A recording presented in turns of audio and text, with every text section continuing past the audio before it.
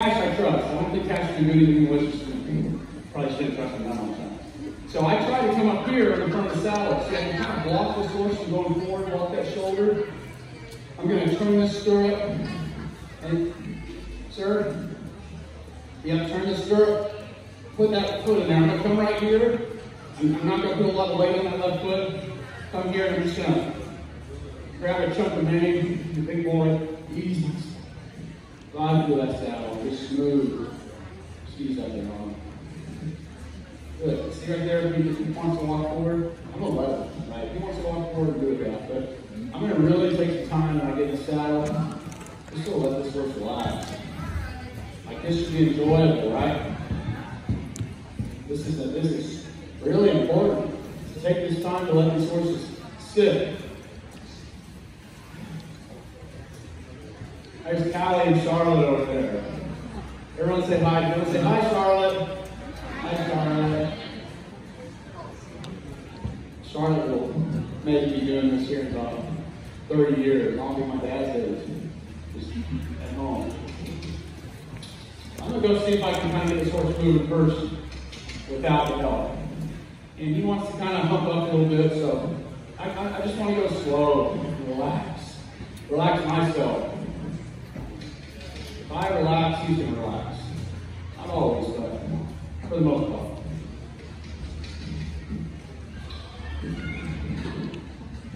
A lot of inside leg pressure right here.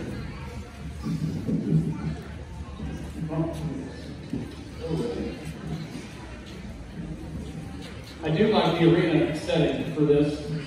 I don't think it's for everybody, but I can really let this horse move out. Right? He's more curious, he's less confined, and it's good. I'm real big on teaching these horses to free up.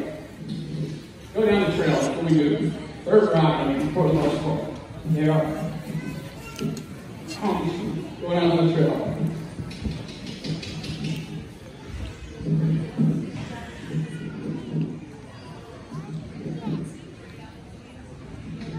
Best thing I can do in this situation with that is let him go forward, not get after him too much for that.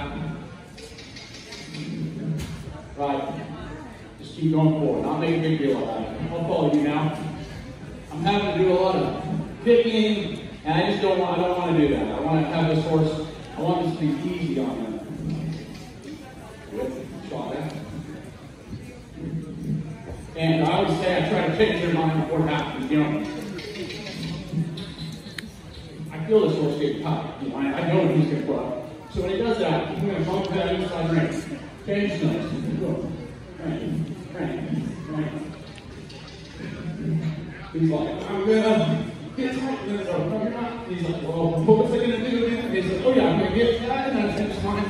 No, you're not. And he's nice and thinking, quick. What's gonna happen? Yeah, I'm just gonna stop you. Funny.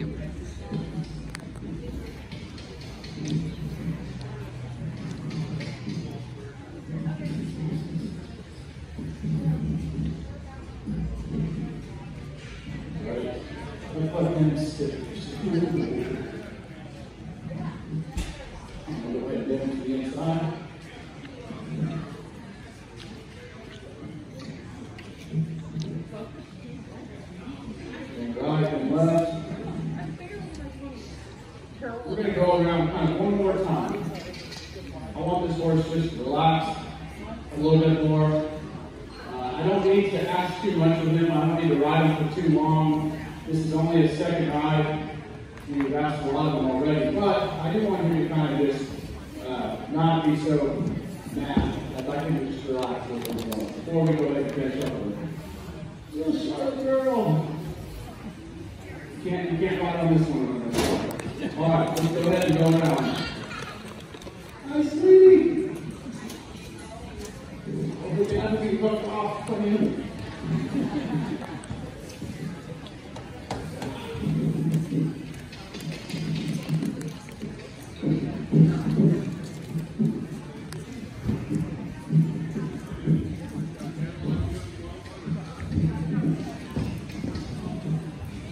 Yeah.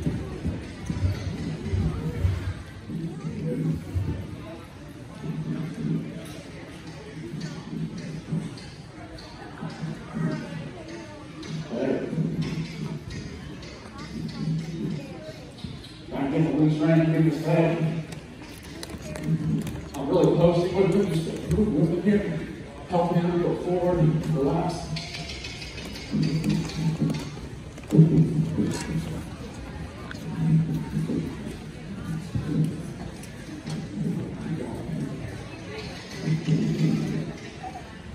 It's an easy little route. You're going to read the horse.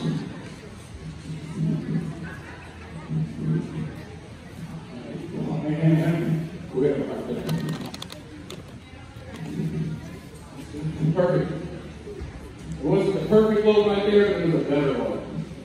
It was smooth, it didn't bug. It just was picking up that back end. Yeah, good basketball. He's, just kind of kicking up in that back end. I just don't want to call it a bug. I can feel him kind of leaning forward, the shoulders, kind of trying to get that weight off his back or somewhere, but I'm happy. That's good enough. And we were on Holly for what, 5 minutes, 10 minutes, and that's good. We don't need a lot. So I'm going to get this halter over here. Any questions while we're giving him a break? Yes?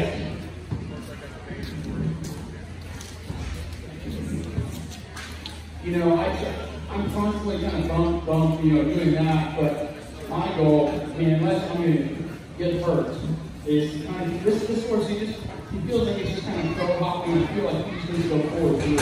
I feel like if I stop him every time he does that, that's kind of what he wants. He doesn't really want to go. So,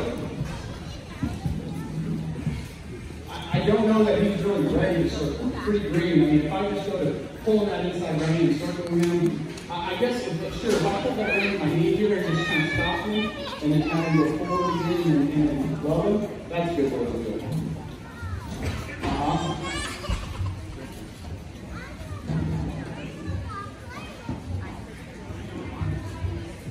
Yeah.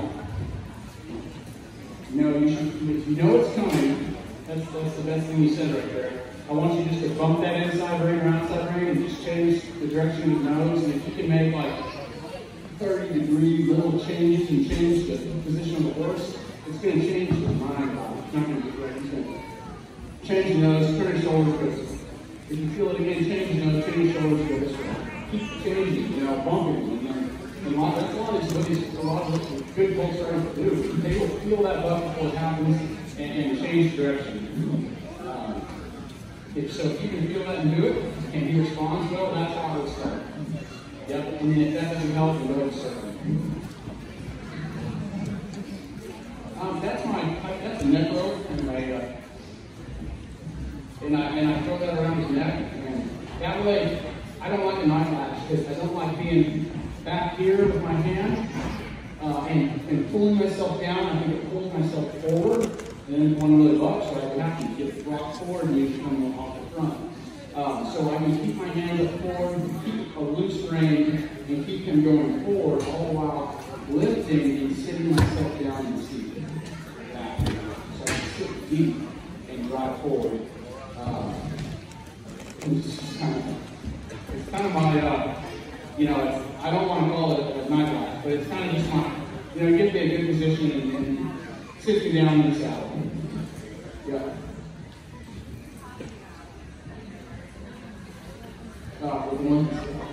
Just kidding. I like a soft nose Hackamore. This one has a rawhide nose band. I like them a little soft. We have a soft nose, but still, I'm not trying to sell anything, but that is what we would usually use. I didn't bring one. I got this one coming from that little clinic, and because I sold the other one I was using, but I really like this one. It has a rawhide. You can feel this. There's a little more bite there, so you have to be really soft with your hands. But we do have a soft cotton, soft nose.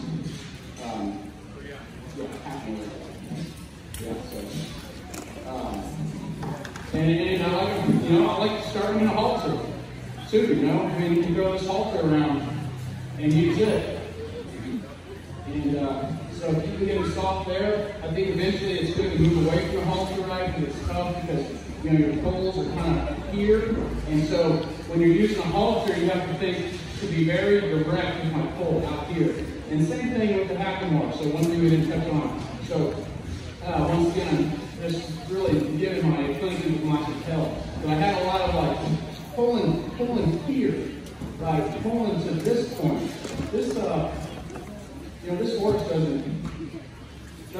understand those pulls yet. Everything I've taught this horse right here has been this, right? Coming here. This is a direct rein pull. So imagine that I'm on the horse's back. This is about where my hand position is going to be. So I'm training him right here on the ground for that same pull I'm about to have in the saddle.